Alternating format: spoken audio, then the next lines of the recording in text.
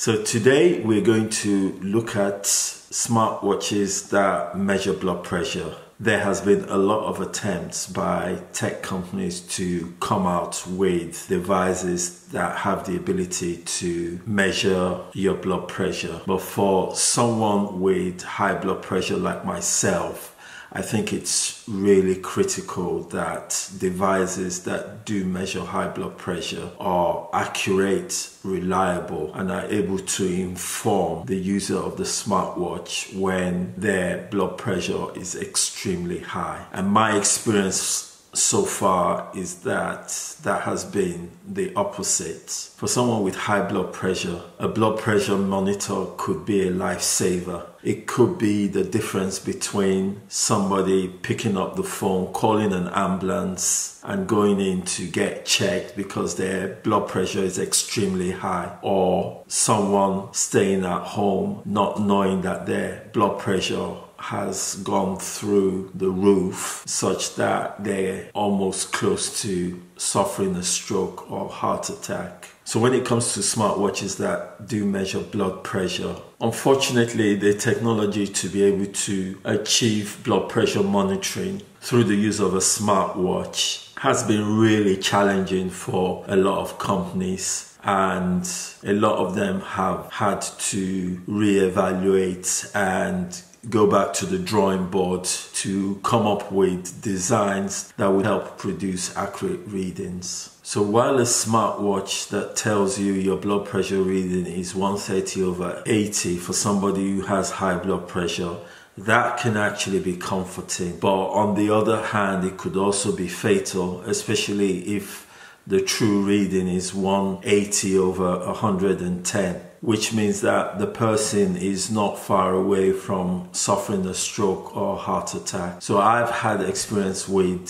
some blood pressure monitoring smartwatches, and other people have expressed their dissatisfaction with what is currently available on the market. So my thought is that the blood pressure reading taken from a smartwatch should even be more accurate than the heart rate reading that you get from most of the smart watches that are available on the market today. So my first experience with a watch that claimed to monitor blood pressure reading was a smartwatch called KoreTrak, which I ordered for myself and another one for my wife. And the first thing I noticed that my blood pressure never seemed to exceed 130/86. And as I said before, that can be very comforting. So whenever I took my blood pressure reading using my blood pressure monitor, I know sometimes it can go high as 140/95. That concerns me a lot because there's actually a difference between 130/86 compared to 140/95, and that is such a huge difference in reading. It could mean the difference between life and death for somebody who has hypertension like myself. So my advice is, for those of us who have high blood pressure, what you want to get first is a blood pressure monitor, not a smartwatch that measures blood pressure, because there are quite a few of them on the market now, but a lot of them are inaccurate and they have their own inherent problems, from not working properly to being clunky, not providing accurate readings, failing after a few months of use. So it's better to get a blood pressure monitor, and there's so many good ones on the market. A few are validated by the regulatory authorities in individual countries, and you're a lot safer using the readings from these blood pressure monitors as opposed to using a smartwatch that measures blood pressure. So Omron have recently brought the Omron HeartGuide blood pressure smartwatch to the market. This smartwatch is currently unavailable to buy in the UK because I couldn't find anywhere that I could make a purchase to actually test the device. I know you can get it from their website in the US, but on the site in the US, it specifically states that the watch is only for use in the US. The reason why that is the case, I don't know, only Omron can explain, but I went to the Amazon.com website to gauge the reviews on the Omron HeartGuide, and it wasn't too impressive. One of the features of the Omron HeartGuide is that it has an inner strap which inflates in a way that is quite similar to a normal blood pressure monitor with a cuff around the arm, and that is the way this watch is able to measure your blood pressure. On the Amazon.com website, the Omron HeartGuide has 3 stars out of a maximum of 5 from 72 ratings at the time of this report. One of the verified ratings was from a retired emergency room doctor, and he had this to say: the main selling point of this product is the ability to easily take your blood pressure multiple times a day and even at night when you sleep. It is not a smartwatch in the ordinary sense. I am a retired emergency room physician and have 2 other Omron products which have performed well over the years. Since Omron is a reputable manufacturer of medical products, I have had great hopes for this blood pressure watch. In most ways, it performs as advertised, except the blood pressure measurements are very inaccurate. Here are some of the tests I did on myself. Background: watch was fully charged. It was set to use the right wrist and positioned on the wrist and tightened exactly as specified in the directions. The watch was carefully held at the level of the heart. This is especially important. To determine the accurate blood pressure, I took 2 readings using a mercury manometer, arm cuff, and a stethoscope to determine the actual blood pressure. This is generally considered the gold standard,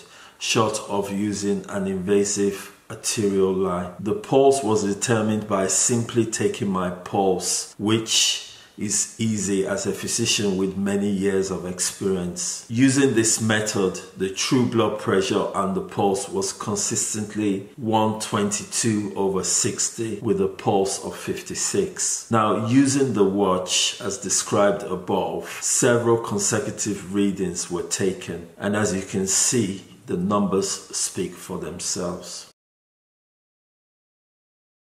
He goes on to say, in summary, I think this product is at best worthless and at worst dangerous. The fact that it has an FDA approval speaks poorly of both the FDA and Omron. Also, as a point of comparison, I have an old Omron IntelliSense model HEM-711 that automatically measures blood pressure. It is remarkably accurate, rarely more than 1 or 2 mmHg of the accurate value. So looking at this physician's blood pressure reading, he's actually really healthy for someone who is retired as a physician. And you know, if he gets a false reading, that could mean almost nothing for him. But for someone who is hypertensive, that could be potentially dangerous. Another reviewer on Amazon, talking about the cons of this product,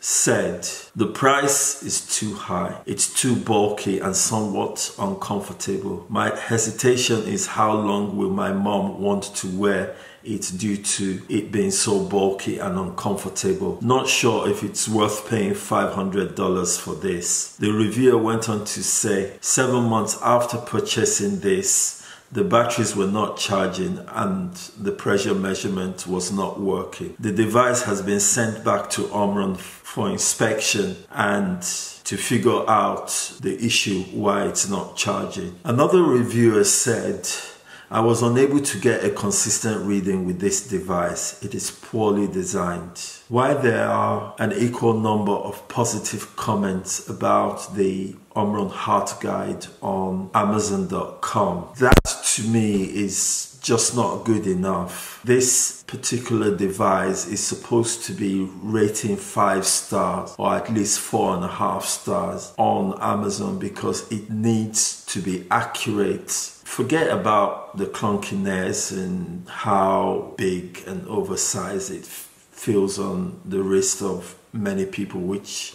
you know, they've definitely complained about. But if it's not accurate, then that is a big issue. I have no doubt that Omron is the benchmark by which all other blood pressure monitors are measured against on the consumer market. This particular smartwatch called the HeartGuide, as far as I know, is an epic fail, and I think Omron needs to go back to the drawing board to, first of all, make sure that the readings are accurate, and secondly, to ensure the design is not uncomfortable and clunky to wear. In other words, if you want people who have high blood pressure to enjoy using this device, then it shouldn't be a device that is causing stress and further leading to even higher blood pressure. It should be a device that should be giving them comfort while they use it, something that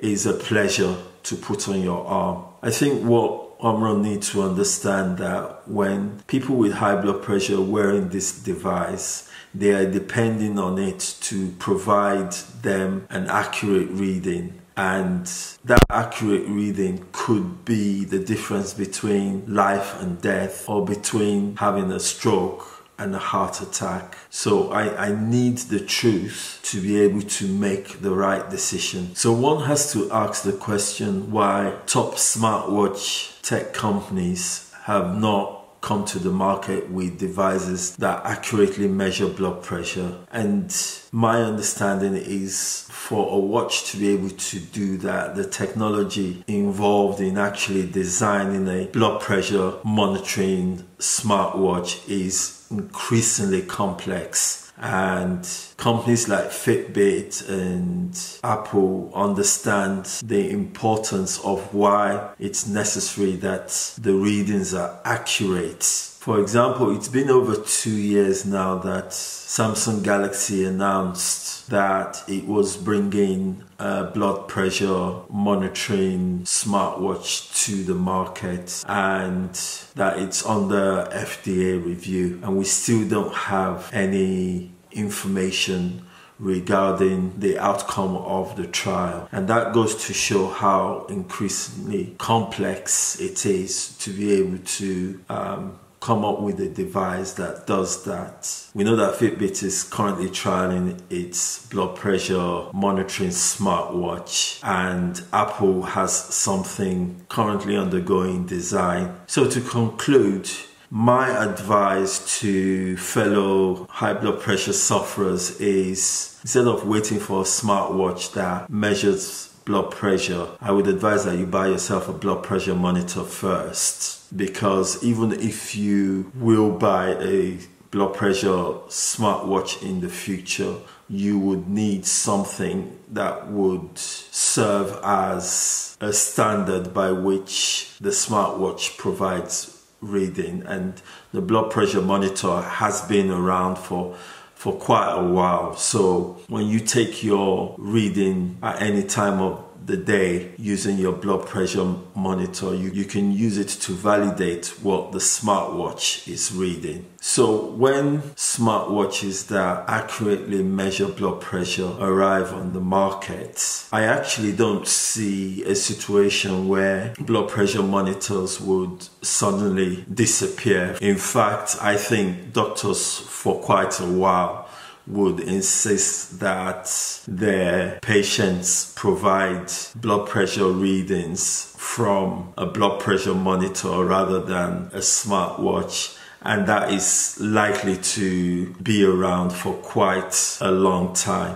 So if you already have a smartwatch that claims to measure blood pressure and is as accurate as it claims to be. First of all, what I would say is make sure that you always compare it to what your blood pressure monitor reads. I don't see a situation where blood pressure monitors would suddenly disappear from the market. I think that blood pressure monitors would still be around for quite a long while, because the effort to actually bring smartwatches to the market would be more challenging than what these tech companies anticipate. And for somebody who has high blood pressure like myself, I want to make sure that the data that I'm getting from the watch is as accurate as possible. So smartwatches that measure blood pressure, for now, definitely not.